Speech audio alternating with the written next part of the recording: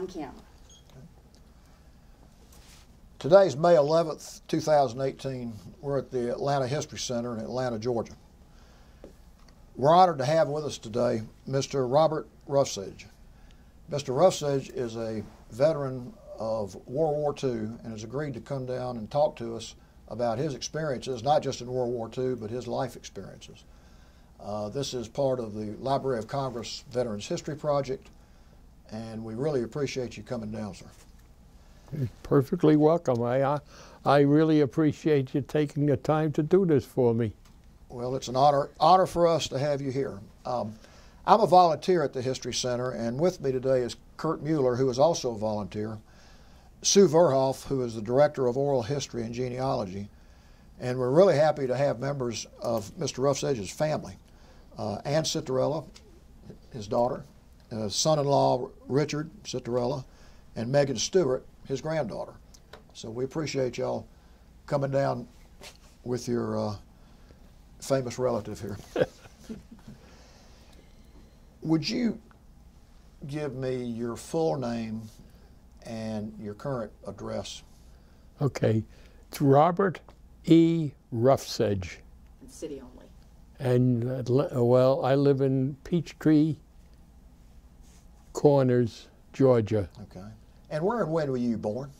I was born in Brooklyn on January the 12th, 1923. Okay. Tell us a little bit about your upbringing. Well, I grew up just as a regular kid, and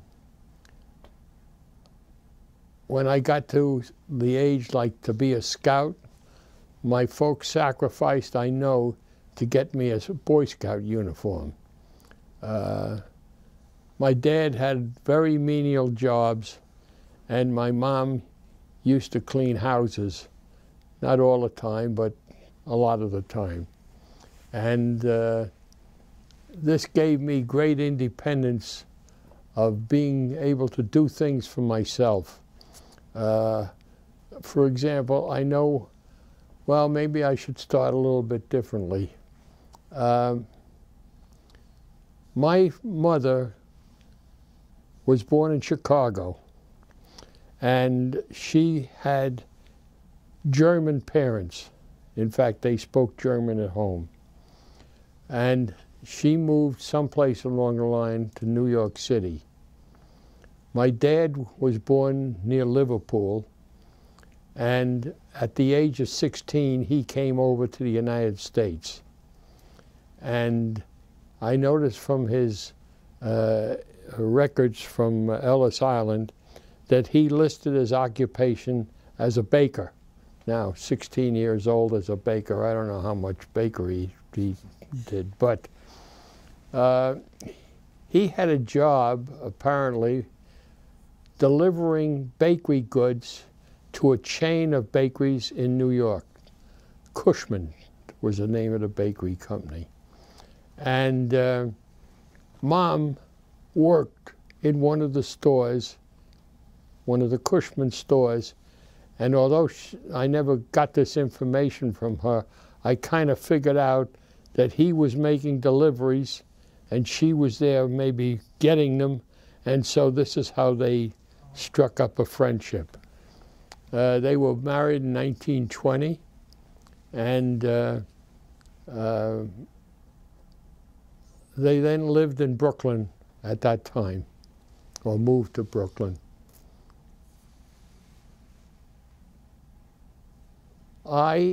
Shortly after that, they moved to Pennsylvania and opened a small rural bakery. So maybe this is where the bakery came into play with my dad. And I know Mom always said that it was a terrible, hard deal for the two of them. But they must have been halfway successful. They had 3 or 4 trucks that they used to deliver to all the rural farms and what have you. And they opened 2 stores in the neighboring towns. And but I think it really played on them. I started school there in a 1-room schoolhouse. It was quite a long walk from our home to the school, I remember that. I think I went there for maybe two years. And between the hard work and maybe financially that it wasn't very lucrative for what they were doing, they decided they were going to leave. I also think that Mom felt that my education there was not what it should have been, so they moved back to Brooklyn. I remember in one of the trucks, I was at this point about 6 or 7 years old. I remember we left and they only had a dining room set, as I remember, in the truck. And Mom had that dining room set almost all the rest of her life. I guess this was, I guess that this was one thing that she felt was very important to her. I also had a brother, and he was born almost 2 years before me. His name was Jack. And 3 weeks after I was born, he passed away from diphtheria. So I always felt that Mom must have had a tough time of it, having a little baby and then losing a son. She never had any more kids, so I was the only one. And Dad always, he got a job when he came back to Brooklyn, again delivering bread for a large, tasty bread, to tell you the truth. And he delivered that, and I know on one or two occasions he took me with him on his delivery route. And these were back in the days when they delivered bread 7 days a week, so this was a 7-day-a-week job. He never made much, but they never seemed to skimp. They were very frugal in everything they did, and so they made things very wonderful for me. It was really a pleasure. And Mom used to give me great independence to do what I wanted, and I never got into any kind of trouble. I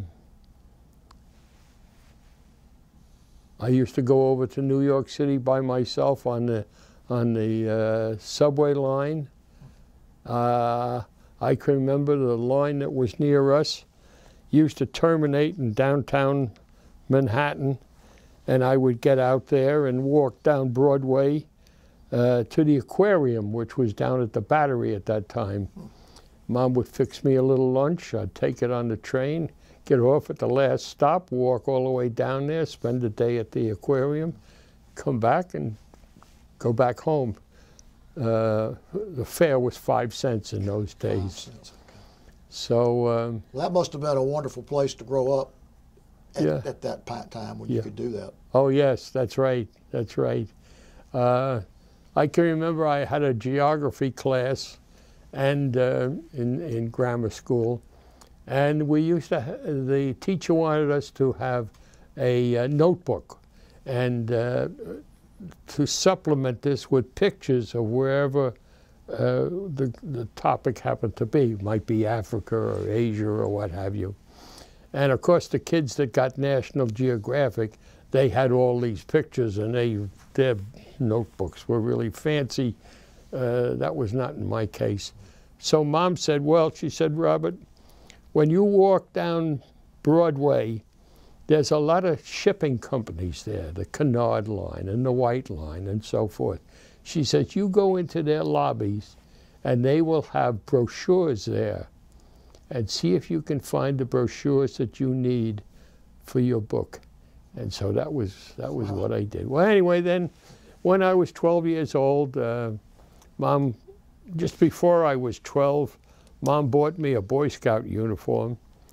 And I think back, that must have been a great financial sacrifice for them, because this was you know, this was expensive in that day and age.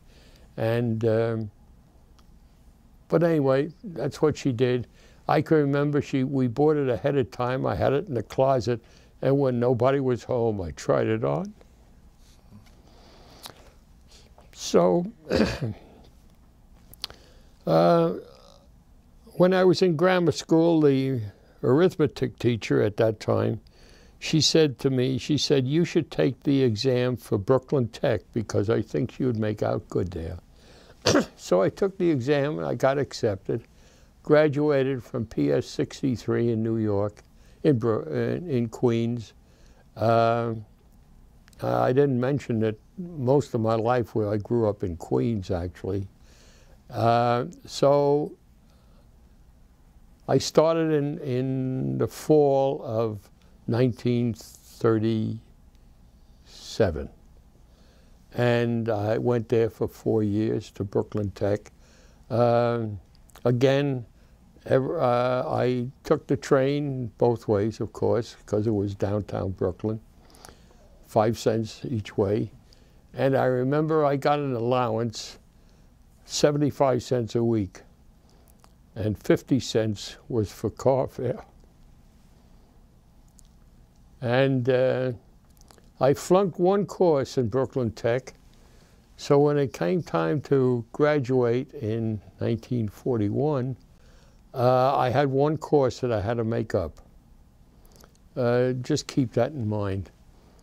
In 1940, well, we had a dentist, and he was an officer in the Army Reserves. I think he was a major.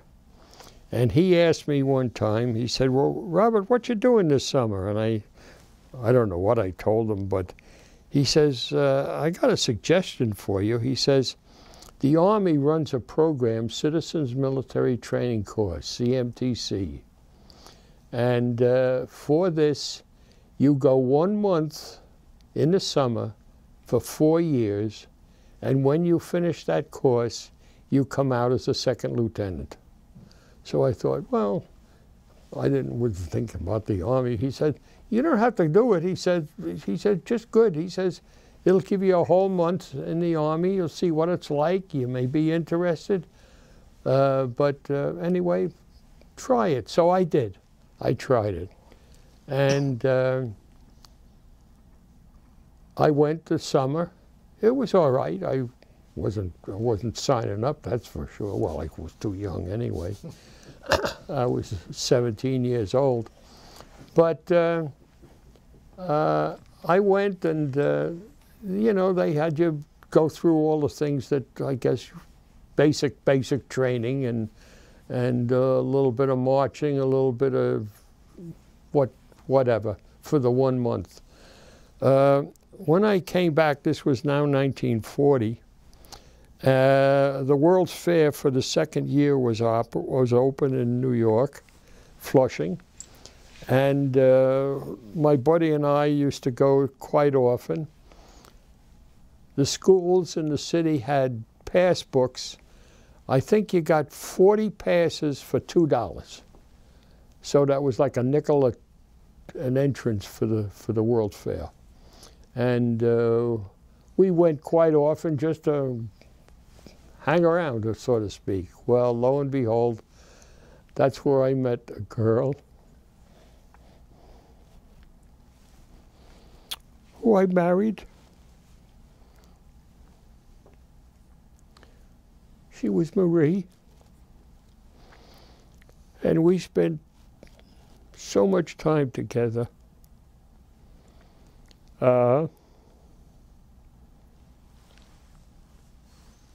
Actually, when Pearl Harbor was attacked, she and I were roller skating. And we didn't know anything about it. In fact, there was nothing mentioned at the rink or nothing. And it was a distance from our home. So we took the bus and we went home. And that's when we heard about Pearl Harbor. Well, my in-laws both came from Ireland, had 8 kids, so they were older than us. My wife Marie, or she wasn't my wife at that time.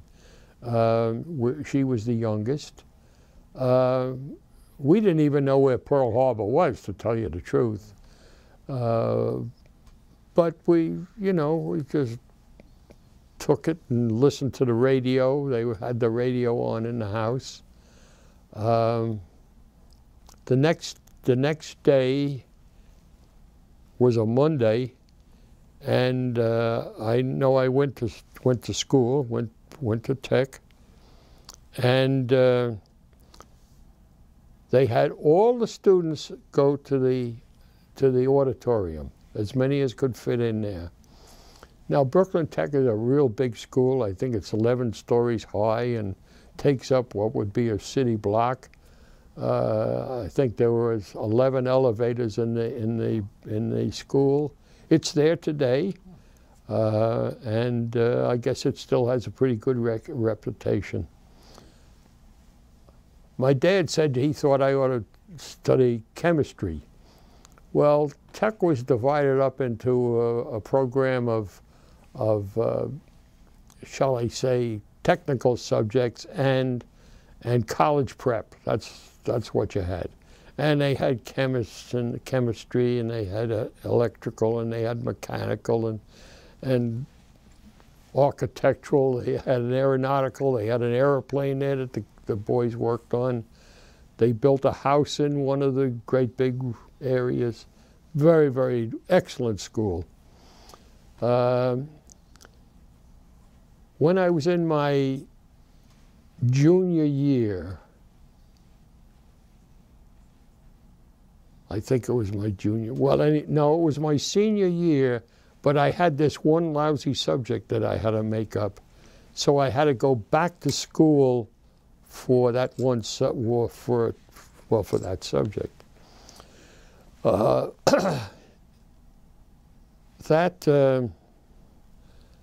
When I went to school one day, one of my buddies there said, I got a job over the summer. I said, oh yeah? This was in the early spring of 1941. And I asked him where, and he told me it was in Long Island City. And what was he doing? He was going to operate a machine. He's going to operate, I think in his case, he was going to operate a lathe. And he says, why don't you go over there for an interview and see if you could get in? Well, I was very good in my shop courses. In fact, I was the student shop foreman in the machine shop. And I thought to myself, gee, I ought to go and see Mr. Blenderman and see if he could give me a letter of recommendation and to take over there. So I went over there to see him. And he says, oh, I'll do you one better than that, Bob. He says, we have a Mr. Wagner who used to work for Ford Instrument Company, and I'll have him write the letter so that this will give you an in. So after school, I went to his office. He had the letter all prepared for me. I took the subway and what have you to get from downtown Brooklyn over to Long Island City where Ford Instrument was. And I went over there with my books and everything else. And when I found this building, it was a long, flat building, no windows, nothing in it, brick. There was just one doorway entrance. And outside this entrance, there must have been 50 men standing there, interested in getting a job. And so somebody finally came out and said, okay, fellas, anybody here with any letters of recommendation or anything like that?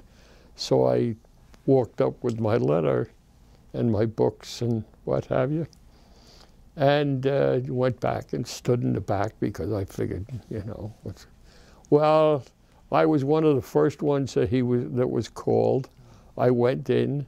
Long story short, I got a job. For as soon as school was over, I would start on the midnight shift, and I would work on a milling machine. I was getting 85 cents an hour. which at that time was very good money. When I got home, which was very late, Mom said, "Where was I?" You know, and I told her, "Well, I got a job."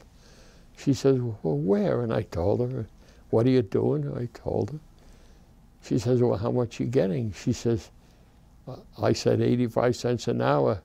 She says, "My God," she says, "that's more than Dad earns." Gosh. So, Wow.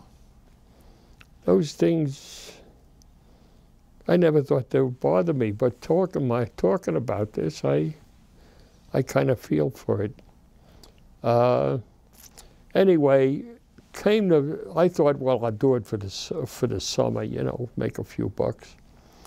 Well, I was making out so well, I liked the job and what have you, that when school started for that one subject, I still kept working, and then I would go to school after I finished the midnight shift.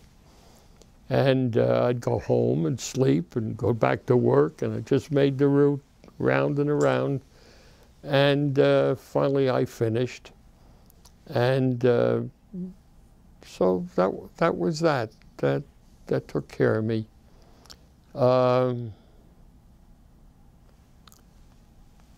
By this time, of course, the CMTC was over with.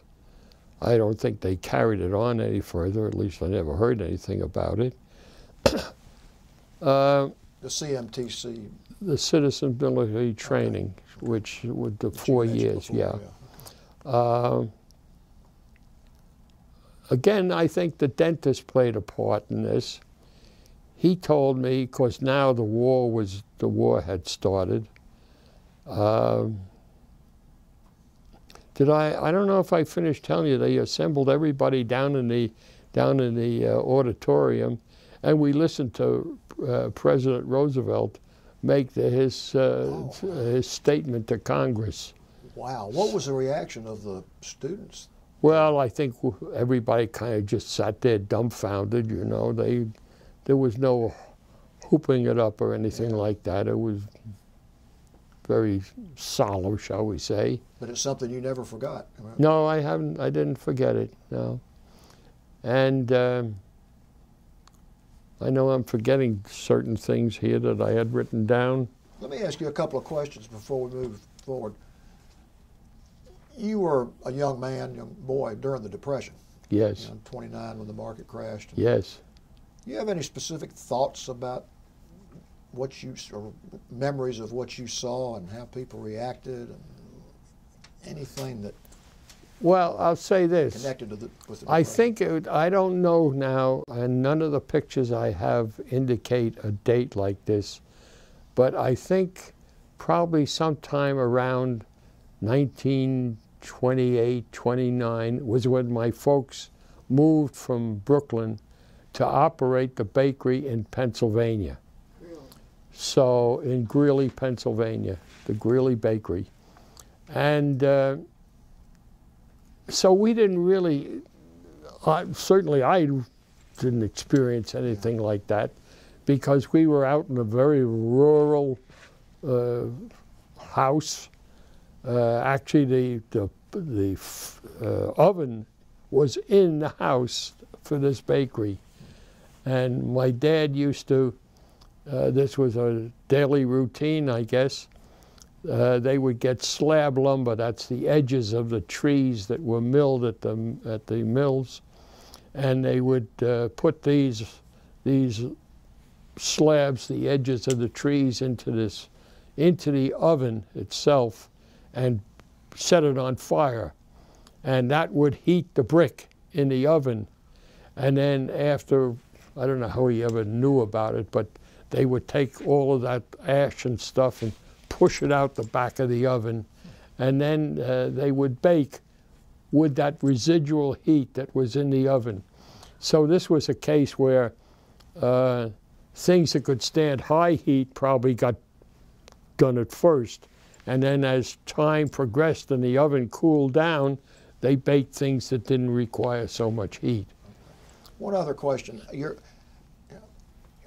Your father must have been at the age where he would have been eligible to participate in World War I. Did he serve Oh, in yeah. World War I? Yes, he did. Yes. And actually, he served, I don't know whether he was drafted or volunteered. I just don't know that. But he had his basic training at Camp Upton on Long Island. And after that, he went over to France, and he was in the artillery, an artillery division or what have you. But again, he was in the Signal Corps portion of that. Whatever he did, he never spoke about it. Well, I wanted to ask you that, but I guess you just answered the question. Did he ever talk about it at all? No, no, no. He never. No, he never spoke about it at all. No, he was a quiet sort of a fella. Good guy, I thought. Well, that was never made much money. Was very sickly. He had stomach ulcers for years and years and years before they even knew about them, I think, because I can remember as a boy he used to have bicarbonate of soda all the time. He was taking bicarbonate of soda to ease the pain from whatever it was. So your parents were hard workers. Oh yeah, yeah. And we had this farmhouse, shall we call it. There was a barn, and we had pigs and a cow, a lot of chickens. And I know that one of my uncles, my father's brother, he decided that he was going to try his luck at raising turkeys. So he asked my dad if it would be all right for him to take a little portion of the property and enclose it and put some little sheds up there for turkeys and so forth. And he was just going to do this until Thanksgiving, where he thought he would get rid of them. And he worked real hard on that, raising those turkeys. And lo and behold, just before they were ready to, I guess, go to market or what have you, they came down with some kind of a virus, and he lost the whole crop. Oh, gosh. And he had his fiancée or girlfriend at that time, this is my uncle now, she didn't want to marry him until he had $2,000 in the bank. Well, $2,000 back in the, in the 1930s, shall we say, that was a lot of money. And then he lost everything with losing the turkey flock. Well, she eventually married him, I guess. She eventually did marry him, yeah, that's right. Did he have the $2,000, or did she just... I don't know. They never had any kids. In fact, my family, I'm the only Roughsedge left in my particular end of the family. Now, there's a lot of Roughsedges, which I never really realized here in the United States. And I'll tell you about that later, but there are a lot of them. And, well, let's move back up to 1941. Pearl Harbor's been attacked. And war.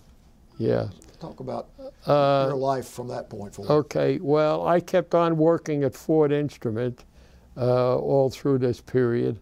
And actually, I stayed there until I went into the service. I volunteered on November the 23rd of 1942. The dentist, I think, got me interested in this program with the Signal Corps, whereby we would go to school for, I don't know, at least 4 months, learning radio and all this kind of thing. And they kind of sold us that, oh, this was going to be a great lead, quite likely you'd wind up as an officer and so forth. It made sound very good. I went to RCA Institute in downtown Manhattan. Again, I worked all through the period and went to school, which I think was about 4 hours in the morning. Took the subway from Long Island City to Lower Manhattan, went to school, and then went home, did the same thing. And I finished that school, I'm going to think, probably in May of 1943, something like that. And they called me up on, I went and started on July the 16th, 1943. I went into where I was told to assemble. I have some pictures of myself leaving the house and all that kind of thing. And we went over to New York City, and I just can't remember the name. It was a landmark place which had been taken over by the government. And we went in there, and whatever they did to us or what have you, I'm not sure. I think maybe they gave you a quick health inspection, which was nothing more than, you know, could you walk, I guess. And one of the things that stuck in my mind that bothered me, I'm pretty sure we got the first inoculation there. I'm not positive of this, but and you were lined up alphabetical, and there was a fellow in front of me, and I don't know what his name was anymore, but he was an R and something. And you went to one person, and this guy gave you a shot in this arm. You go to the next person, the guy gives you a shot in the next arm, in the other arm. And when this guy went through, they broke the needle off in his arm. Oh boy, that bothered me. But anyway, that was the one thing I remember about that. We walked from this building to, I guess it was to Penn Station, I think, because we then got on a train and went to Fort Dix, New Jersey, for just getting everybody together there. There was so many people there, it was unbelievable. But you were put on in what they called a company. And I remember that I happened to wind up in a barrack near where the sergeant of that company was billeted. And this guy, he was so mean to everybody. And the company street, it must have been 5 blocks in either direction. And there must have been thousands in that company. And of course, they had to feed all of these guys, so they were always looking for KPs, I remember. And they asked for volunteers. Well, I knew enough that you don't volunteer, so I never volunteered. And as time went on, and all these different people, all these fellows were coming from all over, I guess they were waiting to formulate a unit so that they would ship out from there. Well, while they were waiting for all these people to come, they were dying for KPs, and KP there was horrendous because of all these thousands of people. It was a 24-hour feeding deal. So, boy, when you had KP there, you really worked. And I thought, boy, I never volunteered, never. But I knew they were breathing down my neck because he came out and he says, if I find anybody who hasn't had KP here, he's going to have it from now until he leaves. So his name was Leidick, Sergeant Leidick. I'll never forget him. And I still didn't do anything. But I noticed one thing. Just in front of where we formed, you know, lined up in the morning, there was a little building there. And they spoke over a microphone because the street was so long that you know, that's the only way they could communicate. And the fellows that were in charge, as I remember, they were corporals. They were in charge of the building, which probably housed, I don't know, 50 people until they got this all formed together. And I thought to myself, well, what's going on up there? And he would announce, okay, all carpenters fall out and all this and everything. I thought, hey, that sounds like a good deal to me. So one day I just turned around, I went up there and said I was a carpenter. The guy said, what experience, you're new here, what experience you had? I said, oh, I used to help a man, he built houses. So I've got experience. I said, okay. So he gives me a bag of nails and a hammer. And so he said, you go up a street or two like this, and he says, I want you to fix the fence. So I went up there. Well, this must have been going on for years because the boards were so filled with nails, you could hardly find a place to nail the board to the post. But anyway, I did that until, because I didn't want KP, so I did that. And this was easy because you were out there there were 4 or 5 of us in this great big enclosure, banging nails into the fence. And whatever you did, though, don't get caught in the PX because that would have killed you. I think you had the system figured out, didn't you? Yeah, a little bit, yeah. Anyway, they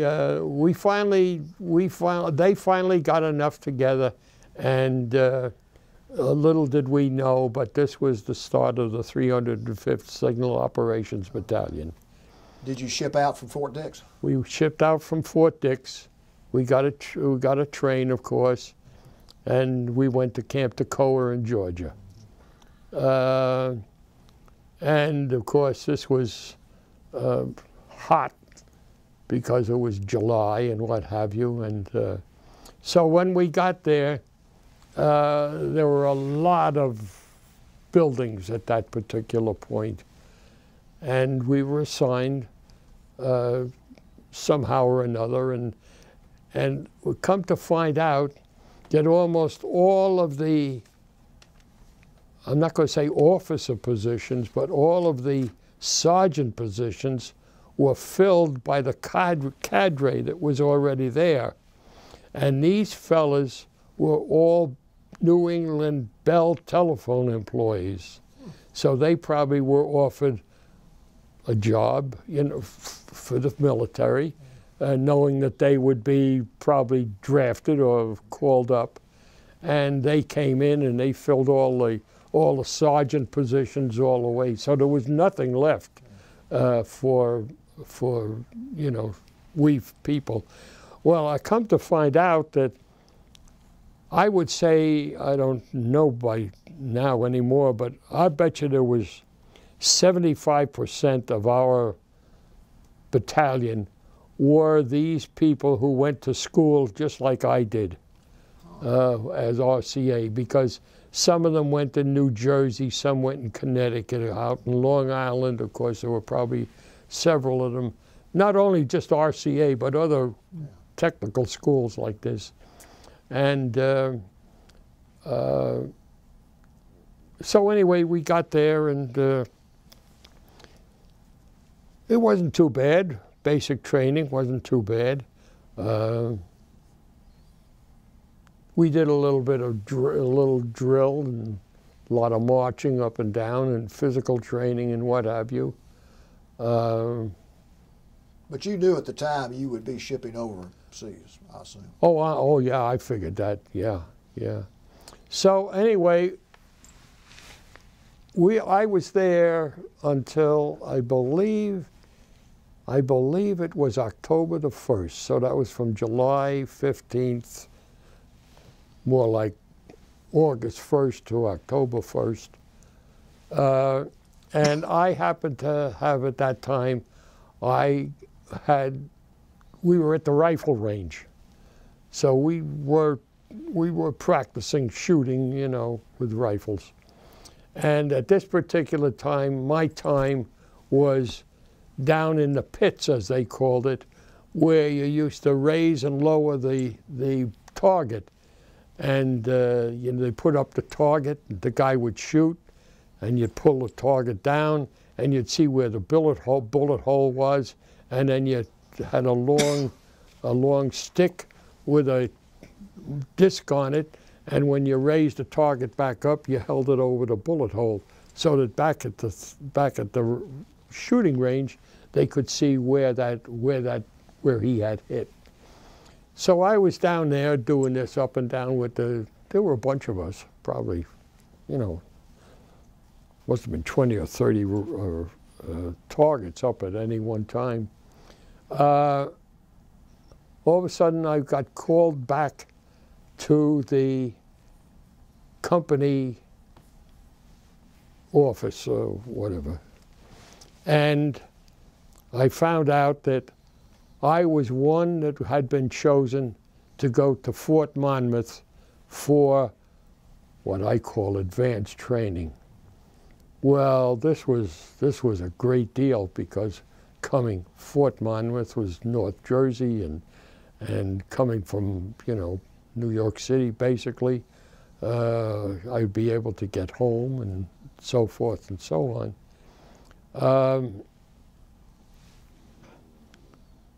So there was about a dozen of us that went up there, and we were there for, I believe it was 4 months. It was, anyway, it took us up to about, I'm going to say February the 1st of 1944. And when did you eventually ship out? Well, I shipped out in, I don't know the date, but I would say that it was probably February or March of '44. Okay. And we went on the Normandy, which was a beautiful cruise ship. It so happened that we were the last, or one of the last troops to load onto that ship. And so the result was we all were down at the very lowest level in the ship. And in my particular case, it was not only the lowest level, but I was up at the very, very front. And the sides of this area were sloped, just like you know, you visualize a ship.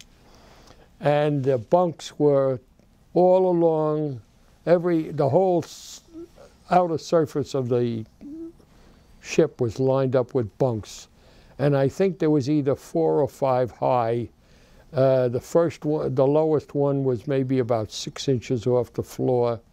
And then they probably had it figured out, you know, you needed 18 inches or something like that. So that was where you were. It so happened that it was fortunate in that we could now take our duffel bags and put them on the lower bunks because there were extra bunks, but that's not the real thing. The sides of the ship totally sweated all the time, and water was continually dribbling down the walls and sloshing across the floor. And so that's why it was so good that we were able to put our duffel bags on that first bed, keep them dry. Food wasn't very good, and once again we went through this business, we need KPs. Well, that wasn't me. Boy, I wasn't going to get KP. So I don't know how, but I finally determined that they were getting close to our outfit being the KP. So they again asked for volunteers as electricians. So now I became an electrician. And I went up there and they asked me what kind of experience. I told them I had worked for an electrician. I was pulling wires and so forth and so on. They said, okay. Anyway, my job on the ship was they gave me a sort of a pouch or what have you filled with light bulbs. And I would walk around the ship, and if I saw a light bulb out, I replaced the bulb. So that was my job. Never had KP, but... that's a pretty good job. Yeah, that wasn't bad at all. Food was terrible. Food was terrible. And I don't know, it doesn't seem like to me I worked every day. I mean, it might have been every other day or something like that, but this didn't take up too much time. And I, because of the fact I knew enough about a boat, so as soon as I woke up in the morning, I would go upstairs to the top deck and get in the middle of the boat, so that I figured as the boat goes like this, the middle is the least rocking, and so I wouldn't get seasick, which I did. I did not get seasick. There was one very interesting thing. We went overseas, we went over to Europe unescorted. There was no escorting with that ship. And we were told, don't ask me who or how, that it was because this ship could travel much faster than convoys that would be escorting us. And when we got on the ship, it was cold. We had our heavy jackets on, and little by little it kept getting warmer and warmer and warmer. And finally we don't have nothing on the top whatsoever. I had figured out, we didn't know it at the time, but this ship must have taken a detour going from New York, maybe all the way down to the Bahamas or something, and then across, because, of course, the North Atlantic, I guess, was pretty dangerous with submarines and what have you. And so this way they avoided that. And so we went down there, and then it got cold again, and we landed in Glasgow, Scotland. So talk about your experiences from the time you landed through all the different areas you traveled to, because I've read that you pretty much went everywhere east you could go. Well, we took the train. I never did get into the part that after the basic training and that I had gone to Fort Monmouth, the rest of the outfit went on maneuvers in Tennessee through the winter. And evidently it was a terrible, terrible winter, because these guys really, really suffered in the maneuvers that year. I was so fortunate in being in Fort Monmouth. We got weekend passes. One weekend a month you had to stay as a fire brigade. Other than that, you were free to go wherever you want. So we went home every weekend.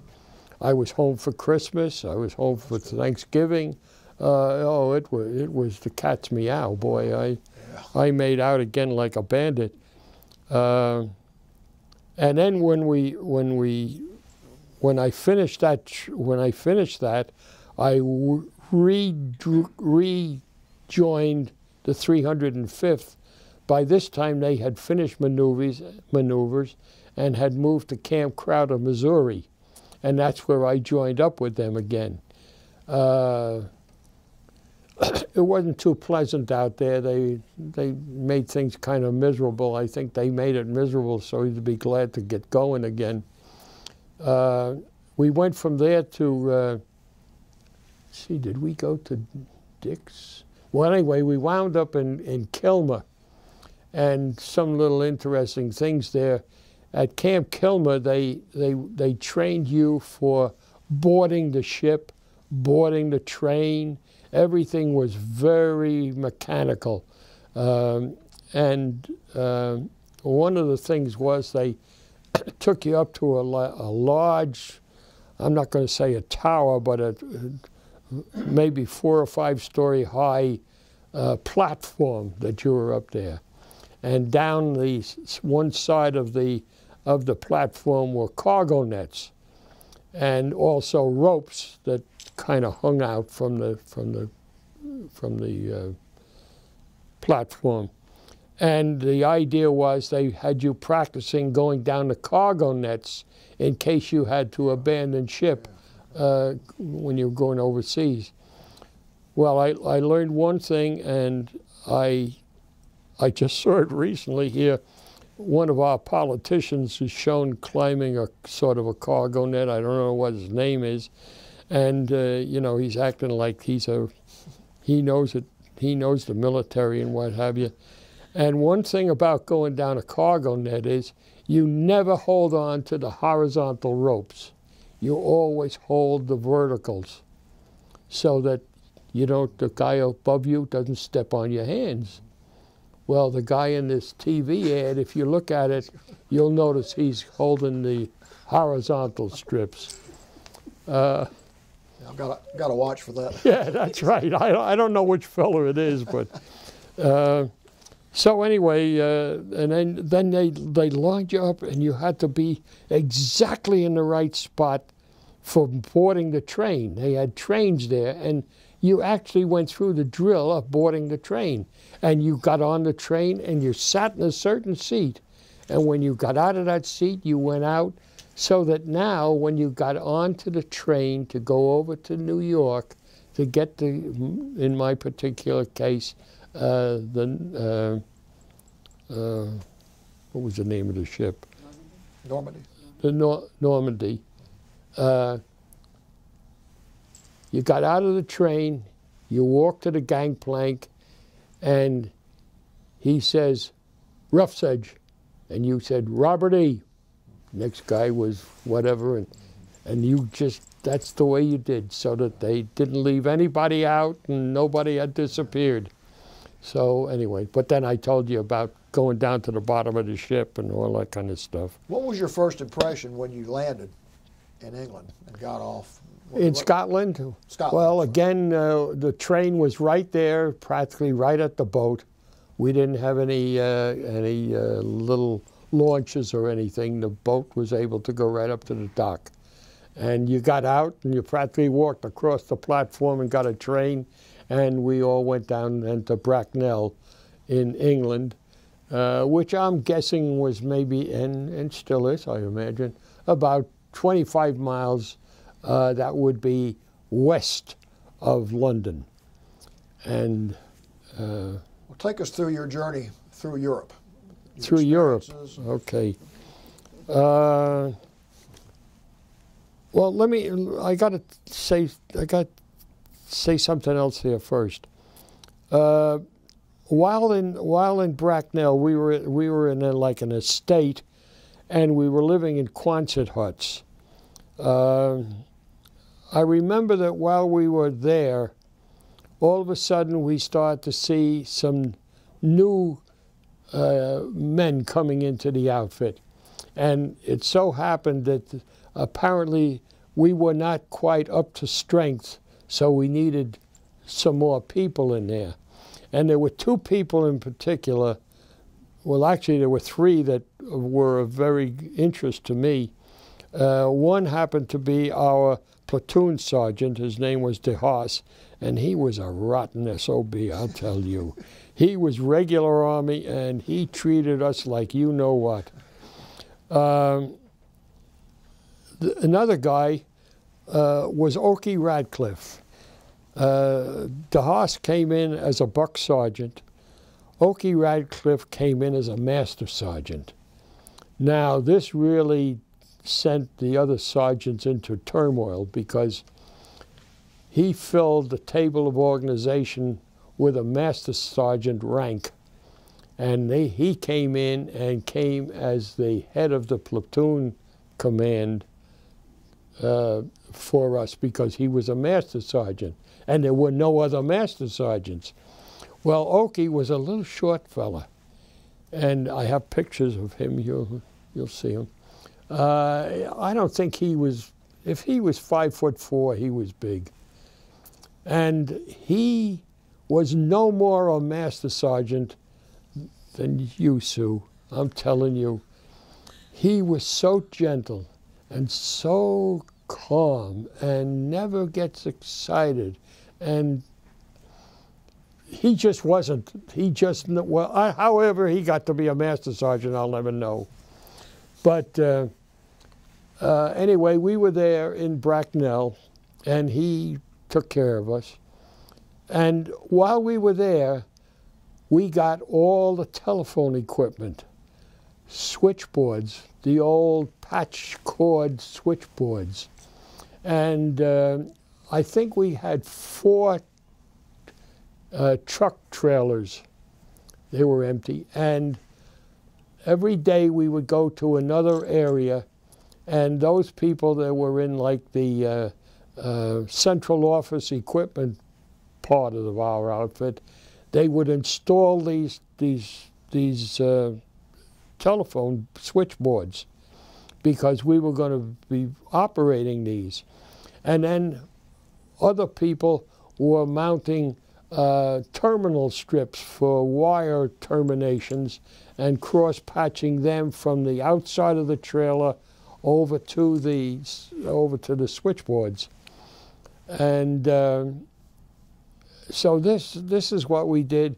And one little side thing, which I'll make if I remember to tell you, I was going to be a telephone installer, and we didn't know what we were going to be doing, but they gave us a lot of equipment that went into a sort of a pouch that they gave us to carry, slung over your shoulder and what have you. And there was there were keyholes, saws, and pliers, and all this kind of stuff. So anyway, we filled them out, and while we were there, we got trucks. Now the interesting thing about the truck was most of us got 3/4-ton trucks. There were 2 or 3 men to a truck. And there was also a lot of Jeeps for the group. What was their name? Anyway, they were the ones that were to deliver messages and things like that. You know, where it had to be handled by people. And these fellas, they were off in a different area. But anyway, we got it all together. And finally, about 9 days after VD Day, we pulled out. We left Bracknell and went to Southampton. And I remember we parked alongside the roads, put up our camouflage nets overhead, and sat there for several days just waiting. And finally we got since we had a truck, my other buddy and I, we were able to drive these trucks onto the LST, which was taking us across. Well, the one thing that always struck me, and it was to me it was a deal, you had to back all of this equipment onto the ship. You went off backwards so that when it came time to get off, you drove straight out. And that was quite an undertaking. Those fellas that had to back those trailers up into because that was the type of thing that was aboard the LST. And we landed on Omaha Beach and drove off. And I want to be sure I've got the right time period here. This was after June 6th. Right. This is after, yeah. You said VDD, but after we took the beaches. Yes, that's right. Okay. That's right. About how many days after it, approximately? You have any about 9, I think it was. Okay, so about 9, okay. Yeah. Okay. So it was like around the 15th sure. of I just wanted to be sure that was clear on the record. So just. And we drove on. Now, the other part of the outfit that didn't have trucks, for example, those fellas that were in the telephone platoon, which were the ones that were going to operate the switchboards, they weren't in a truck. So these fellas went over on small boats to land on the beach. And the weather was quite rough, and those guys got deathly sick, you know, in that terrible thing. On the LST, I know I didn't get sick, and well, anyway, that was that.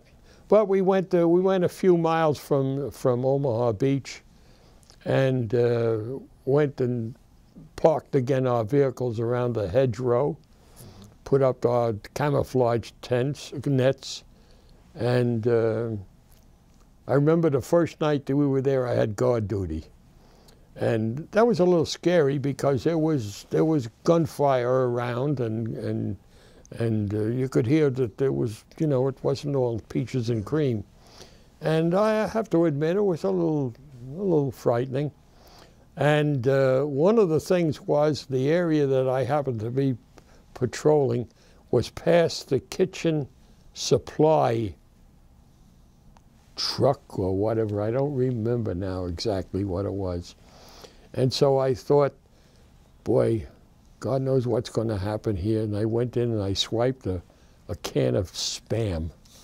I think it was a 5-pound can of Spam. It was about that long and, you know, square like Spam.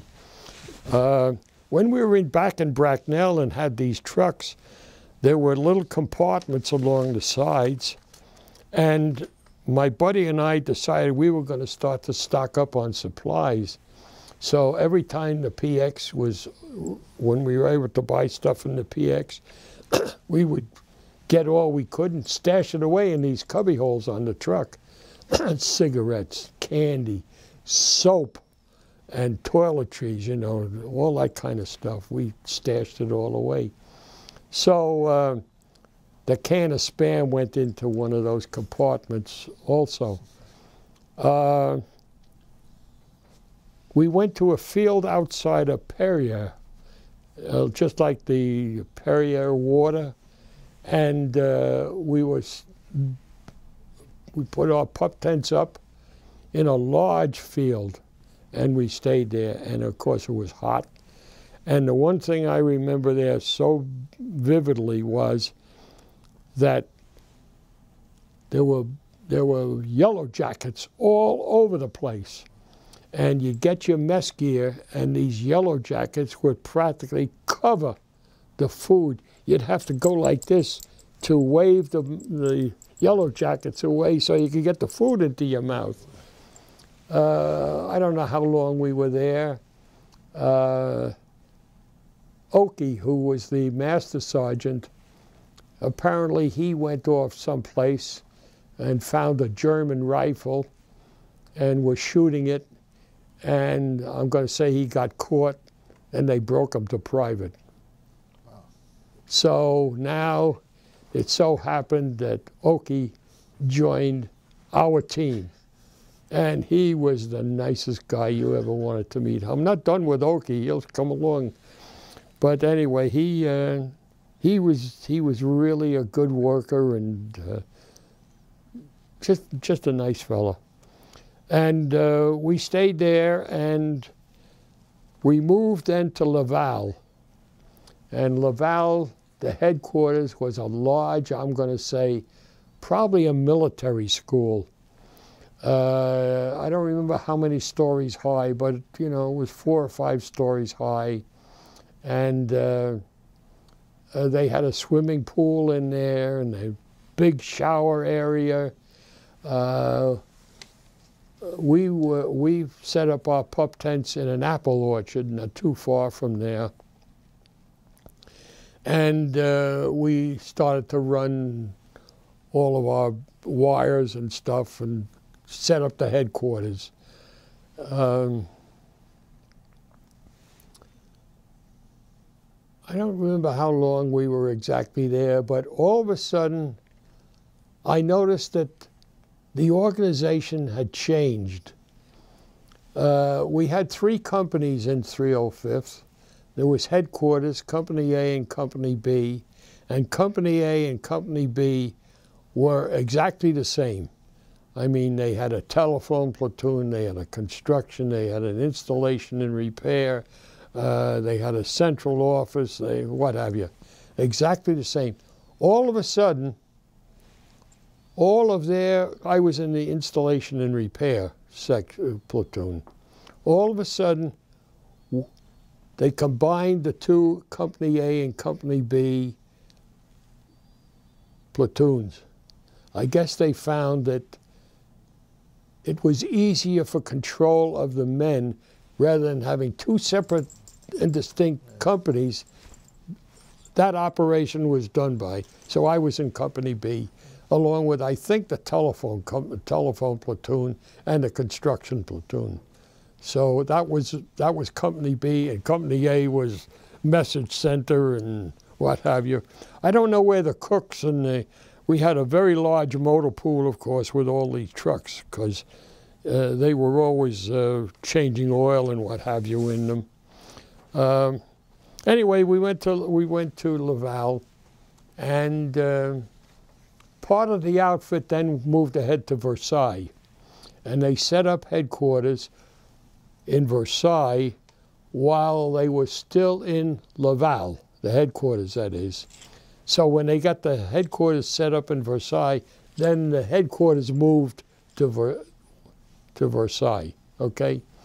And those that were left behind had to strip out all the stuff that they had done there. I'm not going to say they took out every foot of wire or everything like that, but all the cables were taken down and all the telephones were collected up, the EE8 phones. You've probably seen them in war movies. We got that all done, and then I guess they weren't ready for us quite to move again. So we had a lot of free time on our hands. My buddy and I went into town one day, and I got the strongest urge. I wanted a tomato. I just wanted to have a tomato. So we went down into town. There was a group of boys there at one point, and we went over, and I asked them, anybody where I could get tomatoes. Of course, I didn't speak French. They didn't speak English. But there was one boy there that spoke English. And so he said, he introduced himself and said that he thought that maybe his mother could get some tomatoes. So he took us home to his house, and his mother came out, and here she is, a perfectly, beautifully speaking English lady. Wow. And she, asked what and what have you, and I said, I was just wondering whether or not you would be able, where we could get some tomatoes. And she said, well, I don't have them here right now, but if you come back, I don't know, 2 days later, I'll have some tomatoes for you. So I said to her, well, what would you like? She says, I would just love a cup of tea. Huh. So I thought, well, when I go back, I'll see what I can do. I went to the mess sergeant, told him the story about the tomatoes and the woman, and I said, do you have a little bit of tea that I could give to this lady? He said, yeah, we got some tea around here someplace. He goes into the mess tent, and he must have come out with at least a 2 or 3 pound bag of tea. Gosh. And I said, can I have a little? He said, take the whole thing. He says, that's not enough for us to work with, so you can have it. Well, when I went back and brought that bag of tea to that lady, she cried because she was so thankful. And she had a nice little bag of tomatoes for me. Come to find out, she was married to a doctor. And she had actually married him in Paris, and that's where his practice was. Well, the Germans, they needed a doctor in Laval. So they turned around and forced them to move to Laval. And that's where, of course, I was. And that evening when my buddy and I went back, they had some very interesting things to tell us. And they said, now, when you go back, be careful, because we're sure that there are still Germans hiding out in various houses in town. So now it's pitchy black. Yeah. And so they said, just be alert, just be alert. Wow. We left, we didn't run into anybody, but that was the situation. Yeah. She said that the military that had been stationed in Laval, they dispersed them all through the houses so that there was no main conglomeration of troops for bombing and so forth. Okay. Shortly after that, then, and this brought us to about, I think it was maybe September. We went and we jumped over the people that were in Versailles, and we went to Verdun. And that's where we started to set up headquarters. The Verdun headquarters were entirely different. They were in a great big wall enclosed area with many, many buildings in there. And when we first got there, which wasn't a lot of people at that time, we used to go around in there and see what was what. Well, in one building it was filled with uniforms, German uniforms. Another one would have all helmets. They would have bayonets. All of the hand guns, they had put grenades, incendiary grenades in them, and they fused them all together so that the guns were not usable. But anyway, that was that. After we got the place set up again, it was very repetitive what we did. You know, we'd run the wires, we'd install the phones, and then we'd clean it up, and we repaired it as need be when the wires got broken or what have you. So you were setting up the communication system for that area as you moved across Europe. That is right. Okay. That's right. And so we were there for quite a while. Actually, I don't know what you'd call it. For lack of knowledge, I'll say the call letter or whatever. We were called Eagle, and this was General Bradley's headquarters. And so Bradley had Hodges and Patton for the 1st, 3rd, and 9th Army. I can't remember what the other general's name was, but Hodges and Patton were two of them, and Bradley, of course. And so anyway, we set it all up, and they moved us out of inside the wall to a building outside of the enclosure, and this was I think a 4 or 5 story building, and the front of the building was totally panels of glass, all glass. So this must have been, again, some kind of a billets for something, I don't know what, by the French, which then the Germans had taken over. The front then was nothing but hallways. You went in the middle, and you went right or left on the 1st, 2nd, 3rd, 4th floor, and off of those hallways were rooms. And in those rooms, I would say that we were able to put 30 men, two upper and lower bunks, and that's where we operated from. We had to maintain the lines and all that sort of stuff, and we were there, I'm going to say, until the beginning of '45, I would think it was. And then what happened, the people at Versailles got finished, and they jumped over us and went to Luxembourg City. And they set up the headquarters in Luxembourg City.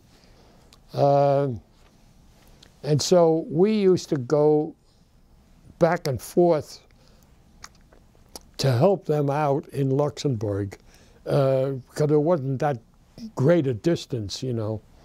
And I know at one point I went to Luxembourg, and they then sent me to Namur, Belgium, with a small contingency.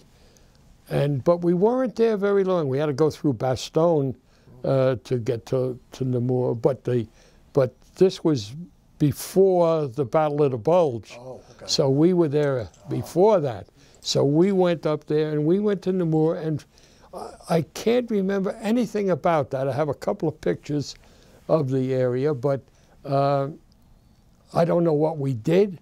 I don't know where we stayed. I don't remember anything about it. It wasn't very long, and we went back to Luxembourg City. And while we were back there, and then I went back to Verdun, and finally then we made the jump, and we went to Wiesbaden. Oh. So we jumped over Luxembourg. Okay. And now, when was Belgium or Germany your next stop? Well, we I went from Verdun, France, to Luxembourg, to Belgium. Then to Belgium, okay. Then back to Luxembourg. Okay. Then back to Verdun, because I don't know what my assignment. I can't remember that portion. And then we jumped over the Luxembourg people and went to Wiesbaden. Okay. And so we were the first ones there in Wiesbaden. Tell me what you saw when you got into Wiesbaden. I know it's very badly bombed out. I've got pictures to show you.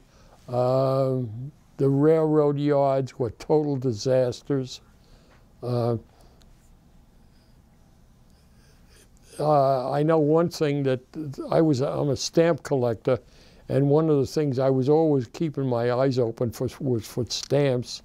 And I know I went down to the railroad station, and I found that there were pigeonholes filled with all similar slips of paper. In other words, if you were to collect up all the slips of paper that the mailman leaves, and then and you bring back for a registered letter or something, and all of these things had stamps on them. Gosh. All of these, but they were all the same. So it didn't mean very much.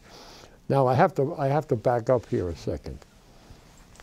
Before we left Verdun, I had a wash lady there, and she did not me, but a lot of us did our clothes. She didn't charge anything if you just brought her the bar of soap. Wow. And here I had all the soap in the cubby hole of my truck. And so we freely gave the soap to her.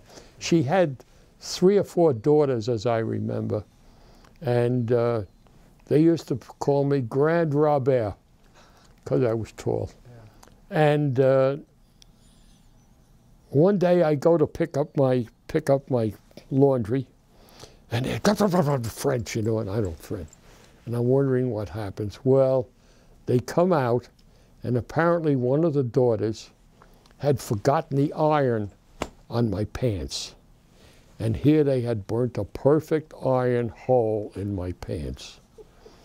And I guess they thought, boy, well, what's he going to do, shoot us or what have you? But anyway, they were very, very frightened of that. And I told them it was all right. When I got back, I took them to the supply sergeant, and he gave me a new pair of pants. But shortly after that, there was an announcement made that any damage to clothing like that, you were going to have to pay for your replacements. But I got my free pants. Anyway, her husband worked for the railroad. And of course, since the Verdun yard was all bombed out, he was out of work. And they were struggling, you could tell. And when I left, I gave them the 5-pound can of ham spam. And they were so thankful. So you saw a lot of people really suffering, I guess. Oh yeah. And I have pictures there. It so happens that my 2 brother-in-laws were in a railroad battalion for the U.S., of course. And we used to talk on the phone because I had access at nighttime where we could make calls. And I found out where they were, and I spoke to them. And one day I get a phone call, and here they are. They came to Verdun. So they were in Verdun at the same time that I was. And we had one night, in fact, probably the drunkest in my life. I got so drunk. I don't know how I ever managed to get back to my headquarters. I picked up a cat along the way, and I carried this cat back, and I thought, and I'm walking along the road, and I'm saying, stop talking to yourself. People will think, pitch black. People will think you're crazy, you know, and then Tommy and Billy, right. And so anyway, I finally get back to the billets, and I go up into the building, and I thought, now is all I got to do is sneak into the room, fall into bed.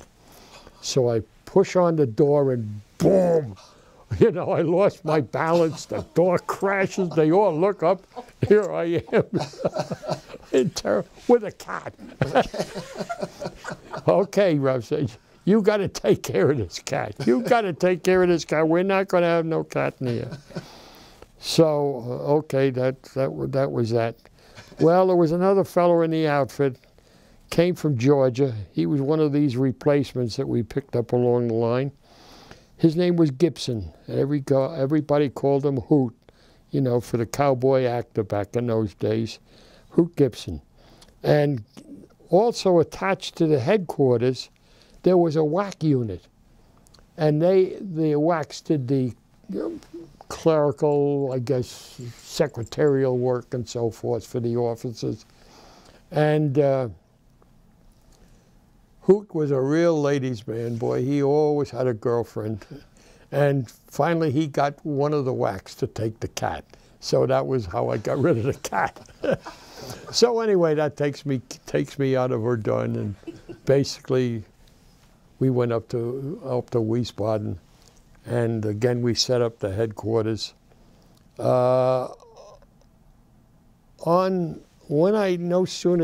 When we first landed in France, they came around and said, anybody here has reason to want a furlough back to England for whatever reasons. Well, I don't think any of our guys got married. I don't think so anyway.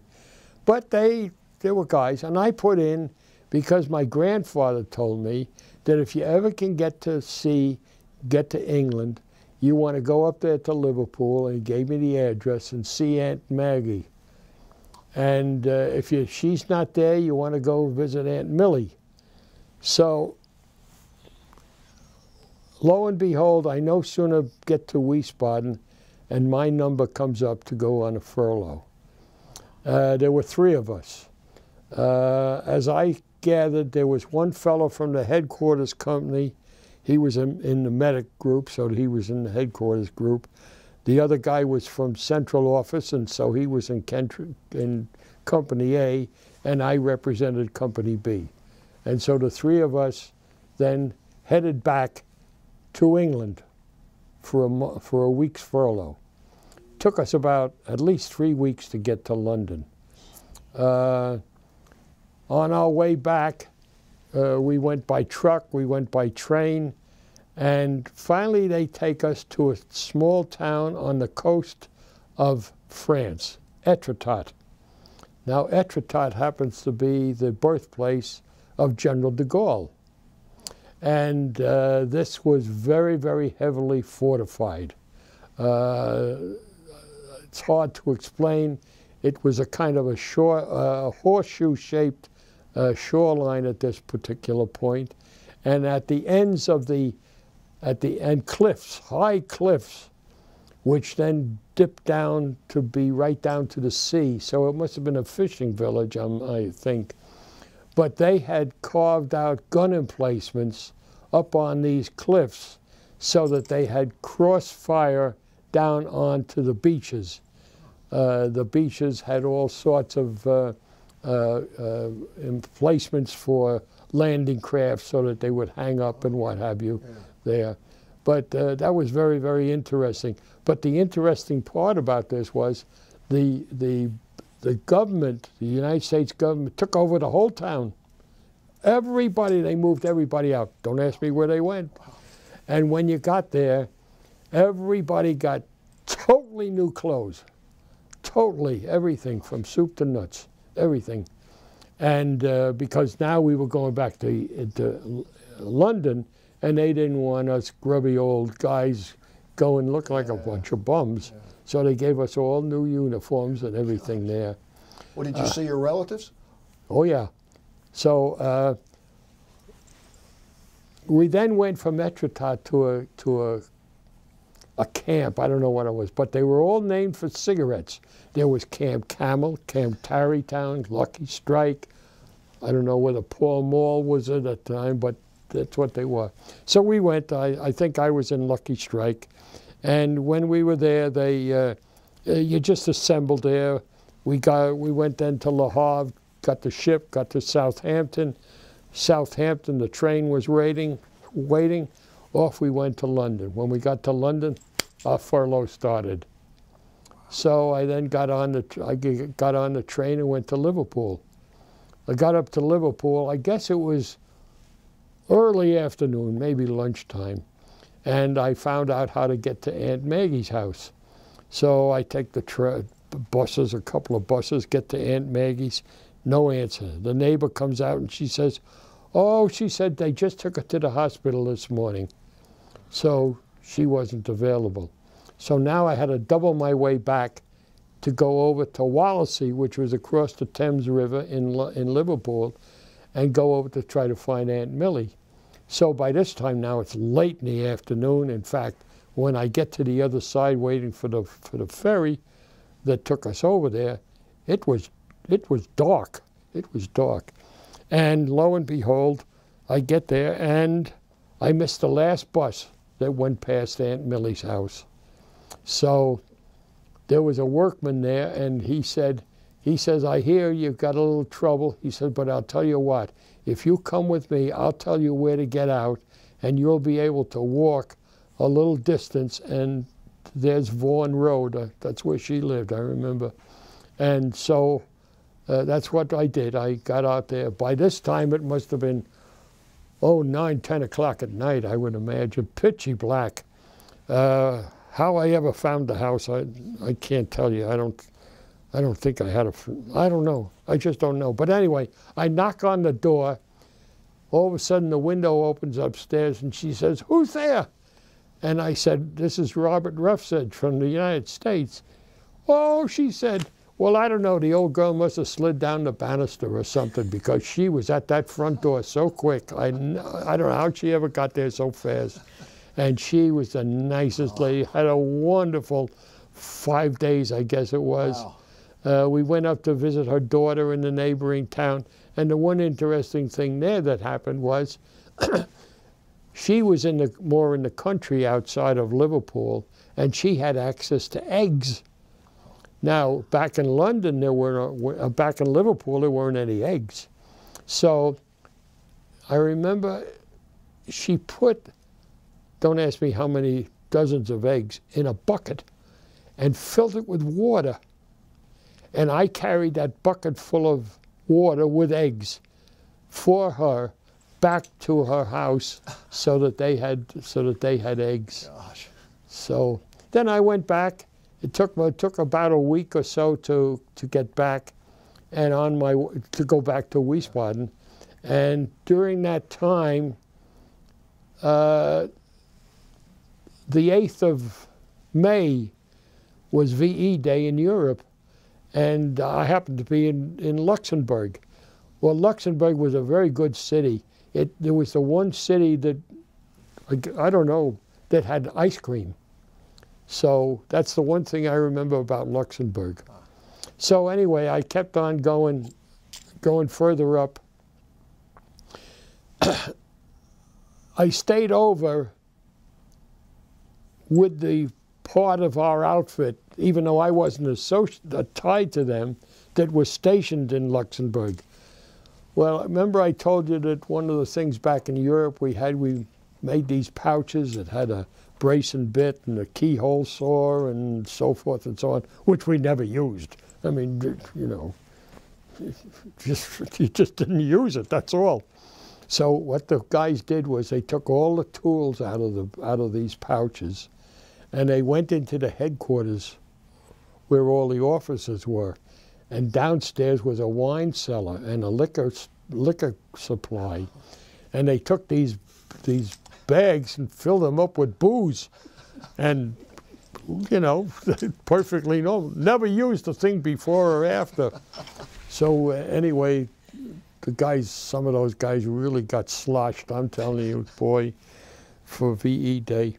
Anyway, then I moved on went back up to Wiesbaden, and I guess we were there a couple of months, and all of a sudden they told us that we were going to be leaving, and we were going to be going to the Pacific. And we were going to be attached to an armored division. So that's what our destination was. We would go to south of France, go through the Suez Canal to the Pacific. And we were issued a number. The outfit was issued a number. And let's say, just for conversation, let's say it was 400. And it seemed like, and you put this number on everything, on your bags, on the trucks, everything had that 400 number on it. And all of a sudden we're starting to see other outfits coming through, and might be 395. Then we'd see 396. Well, Wiesbaden was a little bit of a hub at that particular point, and so they would go through Wiesbaden to wherever we were going. So finally we're getting up to like 398. And so we're figuring, oh, we're leaving here shortly because they're getting to 400. That's when we're going to leave. Just before they get to 400, they tell us they've had a change of plans. Yes, we're going to the Pacific, but we're going through the States. Wow. Now you can imagine Gosh. how we felt about that. That was a real deal. So anyway, our outfit then traipsed back just about the same way that I went on my furlough. We went to Verdun and trains and this and that. No Etretat, but we at that point we went to Camp Tarrytown, and there we turned around and they made us get rid of all the stuff that we weren't allowed to bring. You know, some guys had bullets and all kinds of things like that, and had to get rid of all of that. And we then finally went to Le Havre, just like we did for the furlough. Went to Southampton, and then the outfit moved to Camp Barton-Stacey. Now Barton-Stacey was an armored camp where General Patton had been before the invasion. And we were there, and gosh, we were there for a long time, weeks. And you had daily passes and everything. And just like the military, all of a sudden, you got word that we were going back to the States on the Queen Mary. Well, the next thing you know, again, grapevine, oh, the Queen Mary just sailed. So we weren't on that one. Queen Mary's back. Queen Mary sailed. So finally, all of a sudden, we moved out. Lo and behold, we went on the Queen Mary. But we were one of the first troops on the Queen Mary. So we were up the top. And they assigned us to rooms, which of course were all filled with bunks. But because they wanted to get as many troops as possible on there, they did it that there were not enough bunks for the number of people. So one night you slept in a bunk, the next night you either slept in the deck or the hallway or someplace else, the next night back in the bunk. And I don't know, it was 5 or 6 days, I guess it was, to get back. So we came back into New York Harbor on August the 2nd, 1945. I know that because it's my dad's birthday. Really? How about that? Yeah. So we went from there to, from New York again, went down to Fort Dix.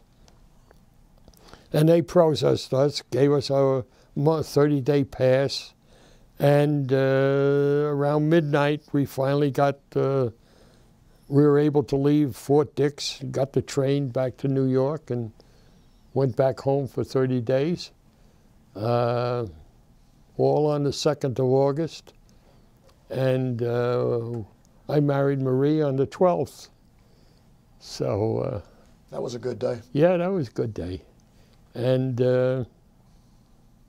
after the furlough was over, because we were still, the Japan War was still on, we were still scheduled to go to the Pacific. So when we came back to Fort Dix at the end of the 30 days, by this time now, the war was over, because the war ended around the 15th, I think, of August, something like that. And, but the orders were cut, so the whole outfit went out on a troop train to California. And again, we went to a armored camp in Lompoc, California. And when we were there, because we all had so many points from all this time we were overseas, and with the few battle stars that we got, we had the points all to get discharged. So we just had to wait our turn. Okay. And while we were there, we just did nothing practically. Went finally, when the time came, I went down to San Diego to, I guess it was Fort MacArthur, I think, and there I was discharged. They gave me $150 to go back home. Gave me my pin. I'm glad you're wearing it. Yep. I want to ask you a couple of questions before we move on. What was it like, both in your mind and what you saw going on, when you heard that the bombs had been dropped and the Japanese had surrendered? Oh, I thought it was a cat's meow, because here we were scheduled to go there, and if this ended the war over there, this was good news to us. And I have to give Truman a lot of credit for doing what he did, because I don't know, Trump might do it, but I know Obama wouldn't be doing it now, that's for sure. Yeah, it was quite an event. We had a wonderful celebration, I know, when the war ended. Yeah. And then, well, I don't know if you want to hear any more about... Yeah, I want to hear a little bit just about the rest of your life. Just, you don't have to go into detail about okay. But just when what you would like to get on the record. Yeah, when I got discharged, came back home, I started to look for a job. I thought, boy, I'm a perfect candidate for the telephone company. So I went to New York Bell and this and that and all the other bells, New Jersey Bell. They didn't want me. I had an uncle who worked for AT&T. He was an electrical engineer, and I approached him, and he said, oh, yeah, he says, the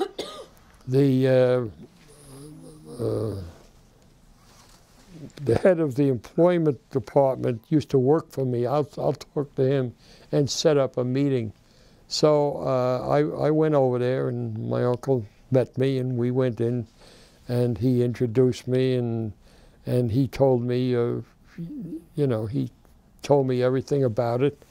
I told him what I had done, and went to Brooklyn Tech, which he was familiar with. And he says, well, I'm going to do you a favor. I thought, oh, dig it, I'm going to get a job. He says, I'm not going to give you a job. He says, with your background and your experience and your knowledge, you should go to college. Huh. And so, of course, I went home, and this was a big decision for my wife and I and what have you. And finally, I went back to Tech, and I got my high school records. And I asked them what school they would recommend, And the man, I can't think of his name, in the school, he said, I would suggest you go to Clarkson University. It was Clarkson Tech at that time, in Potsdam, New York, which was up almost on the Canadian border. And it was strictly an engineering school, nothing else. And I went up there and with my records, and snow covered, because this was like around Christmas time. I had gotten a job in the meantime at Western Union, working in the electrical lab as a lab technician. So we went up there, Marie and I, and when we got there, of course, the snow was covering everything. You can't see the sidewalks, you can't see the streets.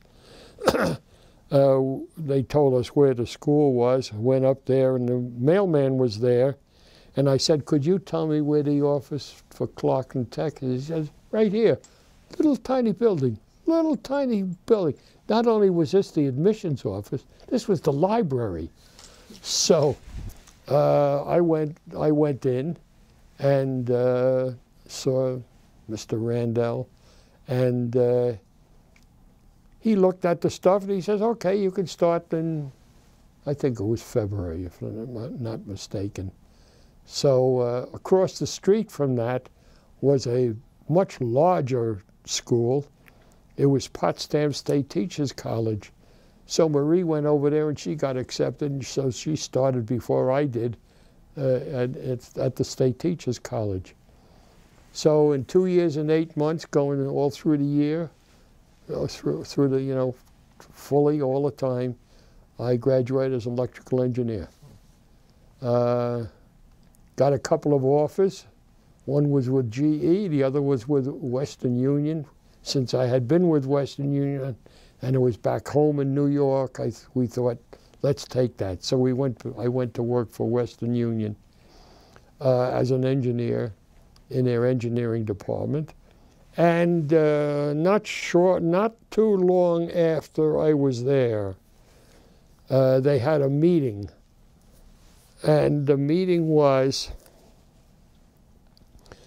Western Union was struggling financially, and therefore they were going to tell you right now there will not be any raises for at least 2 years. I was getting $325 a month. That was my salary. And I thought to myself, gee, I can't be stuck here at $325 for 2 years before I can even think of saying anything. So I kept my eyes open. I saw an ad in the paper that DuPont was hiring. I went over at lunchtime and had an interview, and I got a job with DuPont. I went to work for them on January the 1st, 1951. I graduated in '48, so I was with Western Union for a couple of years. And I was hired as a field inspector. Now, a field inspector's job was to inspect equipment that had been purchased by the company to be sent to the various plants, and they found that this was advantageous to have these inspections because so often they found that there were discrepancies when the equipment got to the plant, and then they had major things that had to be modified, nozzles on tanks and all of this kind of thing. So my job was, I worked out of at home. I was living on Long Island, and I used to go in that whole area, North Jersey, Connecticut, little upstate New York, and inspected equipment that was going to the DuPont plants. About a year later, they called me into Wilmington, and I then became a technical inspector, which was the in-between man between the inspector and the design division. So when the inspector found discrepancies, he went through the technical inspector, who then worked with the design department to see if they would be able to accept the equipment with the whatever was wrong with it. And I stayed there for a few years. Went to electromechanical research, hated it. Finally, they transferred me to explosives department, and went to the first plant that DuPont made outside of the Brandywine Mills, Carney's Point, and that was a nitrocellulose plant. And we had a few fires, one major explosion that I don't know how many men it wiped away. Finally, in 1970, I went to Carney's Point in 1960. In 1970, I was transferred to Indiana, and there I was at a TNT plant, which they were starting to build. Stayed there for 4 years. At that point, I started to get interested in instrumentation rather than my electrical work. And so I headed up both instrument and electrical and some mechanical crafts also in the construction of the plant. When I first went to Wilmington, I worked on the Savannah River plant. And I made many trips down. I was never stationed down there, but I made many trips down there doing various things. What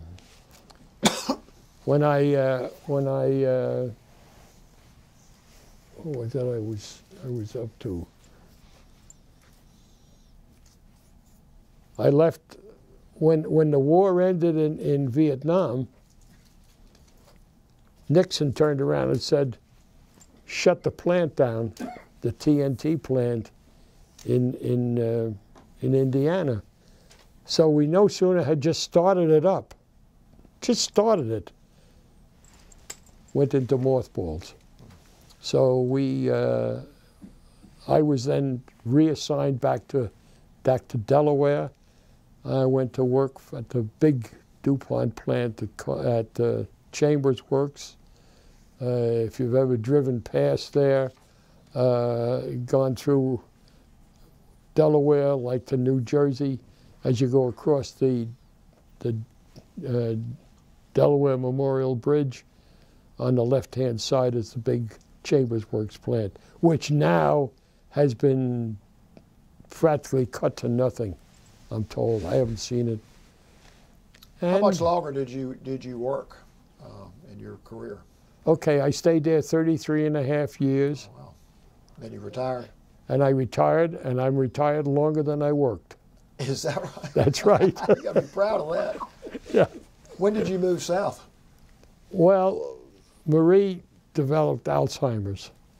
And thanks to Ann, she found a very nice home for her here.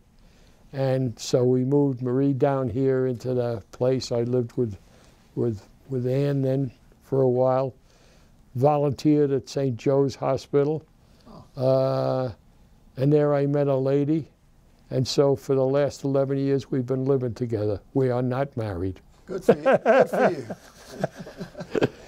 And that kind of brings me pretty well up to date. Well, man, you're still having an amazing life. Yeah, well, I've been very, very lucky my whole life. I had wonderful parents.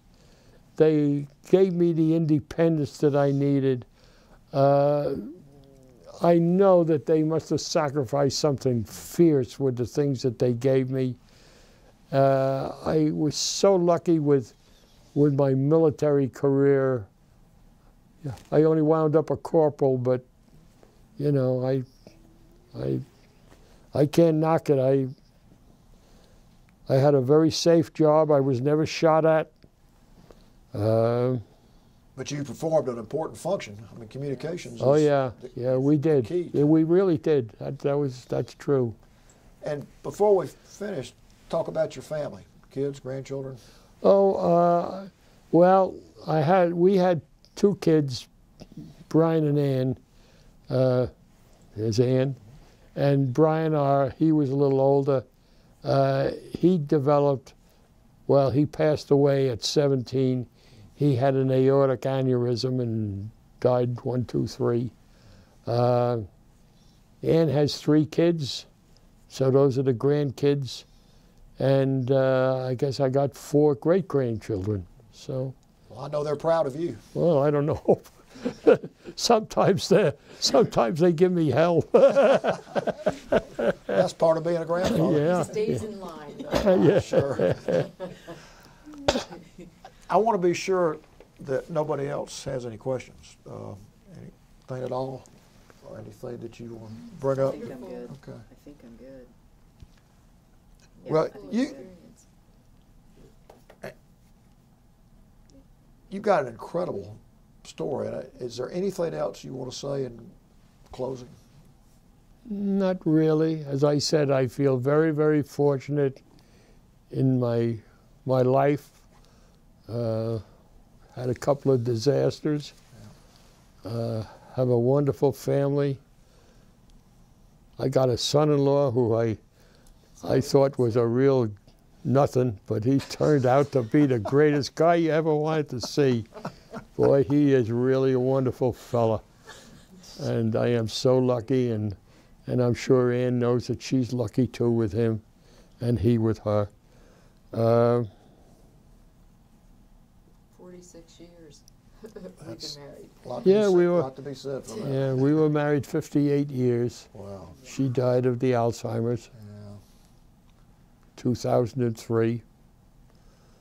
So, anyway, I think Well, I had, You've obviously had a lot of people that love you. yeah, I'm sure. I'm sure there are things in all my notes here that I've left out. Well, one thing I want to do before I close up is you've got that picture of you.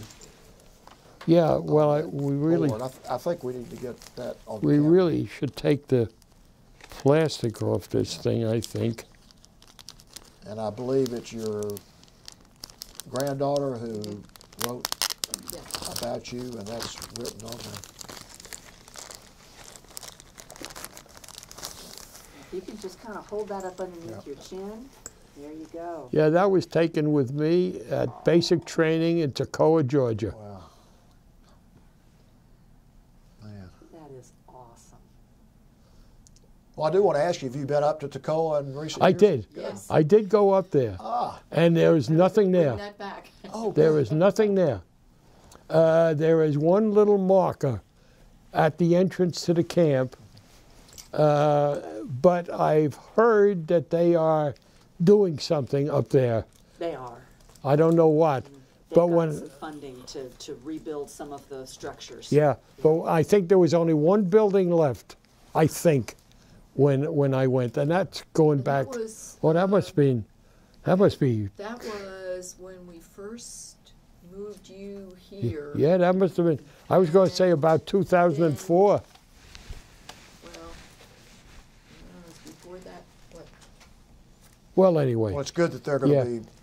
Yeah, they Preserving that. Yes, that's right. And there was, I went down there and I couldn't visualize the way it is now, as to the way it was when we were there.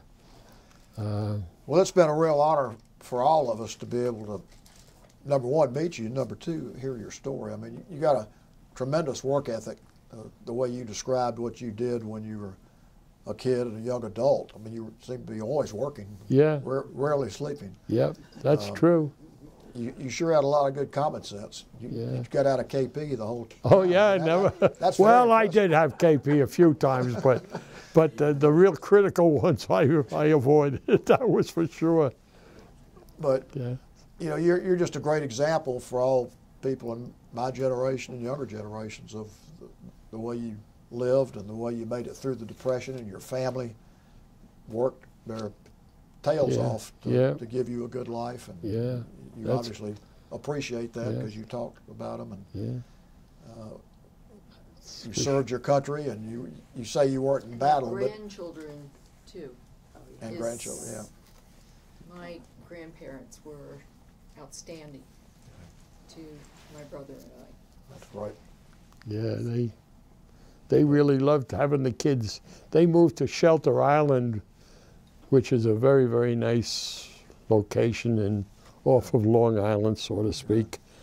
And I was so glad that they were able to retire to that place. I don't know how they ever scrounged enough money together to buy it, but they did, and they were very, very happy there. Oh, that's good. My dad went blind. I have a macular degeneration in one eye. But so far, so good. Well, you do a great job of telling your story. Well, thank you. It's, you could probably write a book with all the adventures you've had. And I know your family's proud of you, and it's been an honor for us to meet you and hear your story. And thank you for your service. Well, thank you for having me. I think it's very nice, and I hope that somebody will enjoy hearing this someday. They will. They will. Okay. They will. Thank you. Take care. Right. Bye-bye.